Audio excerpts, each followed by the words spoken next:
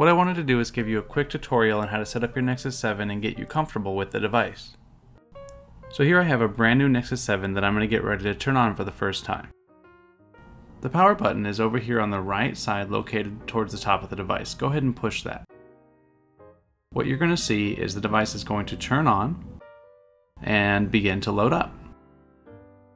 After it finishes booting up, you're going to be brought to the welcome screen. Go ahead and choose your language, English, and push the play button to move forward. Next, you're going to select the Wi-Fi network. If you're at home, you're going to select your home network if you have it. If you're at the library, you're going to select the library's network, or if you're at school, you're going to select the KIPP staff network because this is your teaching device. So I'm going to select my home network, and I'm going to go ahead and enter in my Wi-Fi password, and then I'm going to press connect. It's going to begin connecting to the Wi-Fi network, and as soon as it's done connecting to the network, you're going to get this screen where it says Got Google. You're going to go ahead and press yes and use a personal Gmail account at this time. After you push yes, you're going to enter in your Gmail account information and then push forward. It's going to connect your tablet to your account and then ask you some questions around backup and restore settings. Since you probably haven't had an Android tablet before, you're probably not going to want to restore it from an old Google account. And it's going to ask you whether you want to keep your tablet backed up with your Google account. This will allow you to log into any other tablet and have it automatically restore and set up that new tablet just as you had your old one. So you can choose the options you want and go ahead and move forward. Next, it's going to ask you some questions around location data, whether you want the device to recognize where you're at in the world. I go ahead and turn these on because it allows me to get better search results. When I look for something, it knows that I'm here in Oakland, but you definitely have your personal choice on whether you want the device to be able to do that or not. It also helps out when you're using Google Earth or a map tool or something like that. Go ahead and choose your options and move forward. That was it. Now that we're done with the setup, it's going to welcome us to the home screen. Here you have your main screen, something that you can configure or change how you want. So at the top, it's preloaded with some magazines and book titles that you'll be able to look at, but we can also take those off. And down at the bottom, you have the apps that you use most frequently, something that you'll be able to customize for just how you want. The button here on the left, you click that, it opens up all the different Google tools. You'll see the button at the top, that is the Chrome, that's the web browser and how do you go to different websites and stuff like that. The button here in the center is how you access all of the different apps. If you click on that, it's going to open up the app menu. It gives you kind of an example. If this is the first time you're logging in, you can close that. There's all the different apps. If you scroll to the right, you'll see different things called widgets. We'll talk about more of those later. And if you click on the Play Store app, it'll actually open up the store where you can play around and try to find different apps, games, books, or movies or something to look at. If you swipe to the right, it'll pull out the different categories. You can click on that and it'll open up those.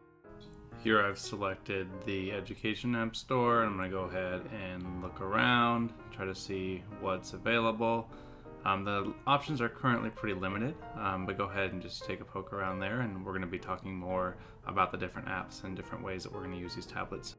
So what I'm going to do is find an app that I want to install. I'm going to go ahead and click on that application. It's going to open up all the details on the app. Once you decide that you want to install it, if you click the install button, it'll pull up the terms of service. You click accept and it'll be added to your home screen.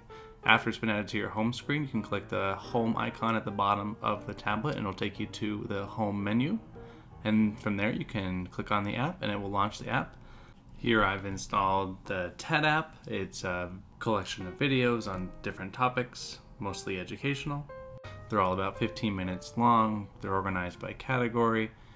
Most apps like this one work in both landscape and in portrait mode.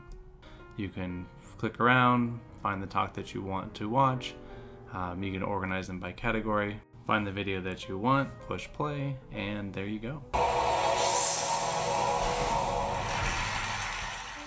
The next thing I want to show you is the Books feature. So if you click on the Books button, you'll see some preloaded titles. You can click on a title and it'll open up the book. You can go back to the Play Store and see other book titles and view samples. As you can see, the book is pretty seamless. You know, turn it like you would turn pages. That's the reading experience that you and your students are going to have. Now that we're back at the home screen, if you click on the Google button here, you can open up the browser. This is the web browser, you know, where you can type in websites. You can click in the box there, and it's the one box you can type in an address or a search term. So I can type in here KIPP area schools or KIPP Bridge. Once you type it in, it'll take you to the website, and you'll see a website just like you would any other computer or phone when you go to a website. Now the next thing I'm going to show you is particularly cool in my opinion. If you swipe up from the bottom, it'll pull up something called Google Now, and you click next and it'll give you an example of what Google Now is. You have to enable it.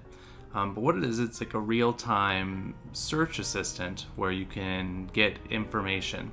So if you swipe up from the bottom, pull up Google Now, go through the process, you'll see these little cards that will generate based on either your calendar or your local information. However, here's where it gets really cool. You can also ask it questions. How tall is Kobe Bryant? Kobe Bryant is 6 feet 6 inches tall. What's the capital of California? The capital of California is Sacramento. Who's the president of Russia? The president of Russia is Vladimir Putin. What's the square root of 75?